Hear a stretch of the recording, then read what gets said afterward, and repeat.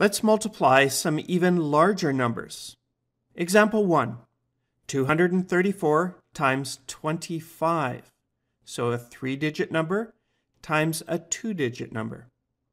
Again, let's line it up like this. Now we have two numbers on the bottom, but we start the same way we did before. We'll start with the 5 on the bottom and multiply it by each digit on the top, from right to left. So 5 times 4 is 20. We'll put the 0 here and carry the 2. Mark it up here to remind ourselves. Next, 5 times 3 equals 15. But we remember our extra 2, so 15 plus 2 is 17. We mark the 7 down here, and we carry the 1 to the 100 spot. Next, 5 times 2 equals 10. And we remember our extra 1. 10 plus 1 is 11, and we mark the 11 down here. So, we're done dealing with the 5. Our final answer so far is 1170. Next, we deal with the 2, but we note that this isn't just a 2. It's in the 10 spot. So really, we're talking about a 20.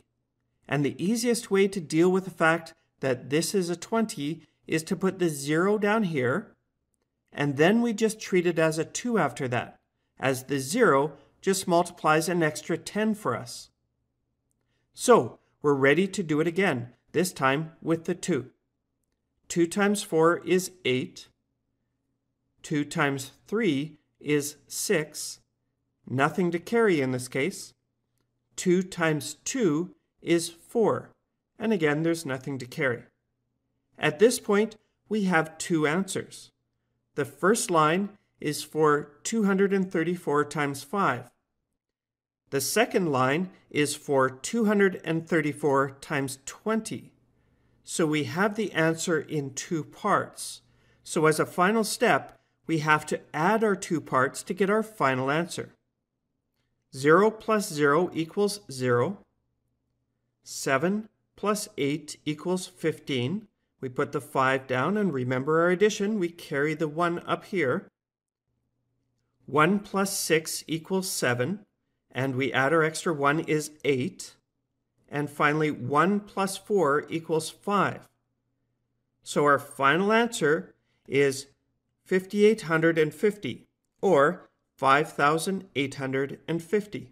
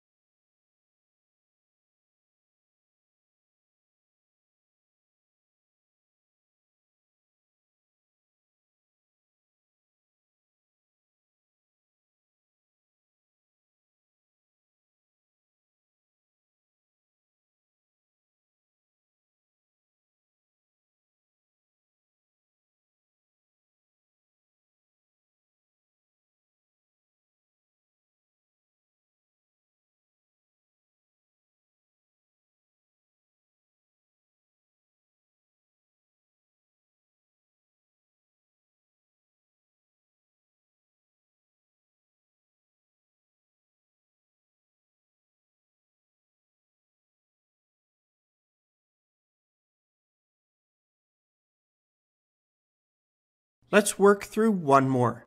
Example 2, 352 times 15. Lining them up. Again, we have two numbers on the bottom. We'll start with the 5. 5 times 2 is 10. We'll put the 0 down here and carry the 1. Next, 5 times 5 is 25. And we remember our extra 1, or 26. So we mark the 6 down here and carry the 2 to the 100 spot. 5 times 3 is 15, and we add our extra 2 for 17. So after dealing with a 5, our answer so far is 1,760. Next, let's deal with the 1. But we note that it isn't just a 1. It's in the 10 spot, so really it's a 10.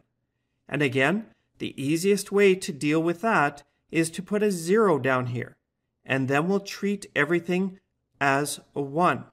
The 0 will multiply the extra 10 for us.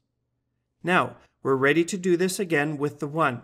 Now, we could go through each one in our regular steps, or we could remember that 1 times anything is just itself, and just write down 352 right here.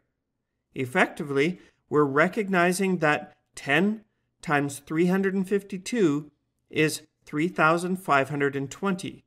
When we multiply by 10, we just add a 0 to the end. So this line makes sense.